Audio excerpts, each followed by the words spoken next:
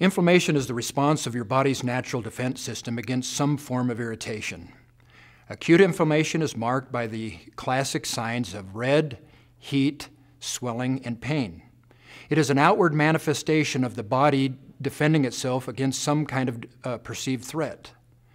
Chronic inflammation is different because it doesn't have all of these normal exterior signs.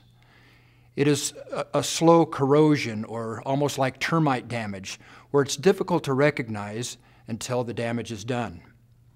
It is slow, constant response to long-standing subclinical irritant. It leaves us more susceptible to diseases like heart attack and cancer, arthritis, and even dementia, and it also accelerates the aging process. There are a number of causes for chronic inflammation, for example, being overweight, a poor diet, leading a sedentary lifestyle, stress, smoking, chronic toxins, and even gum disease. You could write a book on each of these, so I'm just going to deal with the basics of dietary stress.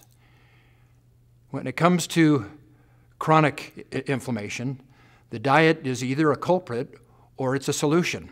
As a culprit is the standard American diet. It is often called the SAD diet, and it truly is that, it's sad. It also is called the meat and sweet diet because it's very high in animal fats from meat and dairy, processed foods, and sugars. The SAD diet creates free radicals that attack the body, and that is the reason that in America, 1 out of 2 people die from heart disease, and 1 out of 3 die from cancer. As a solution, cultures that eat the reverse of the standard American diet have a much lower incidence of heart disease and cancer.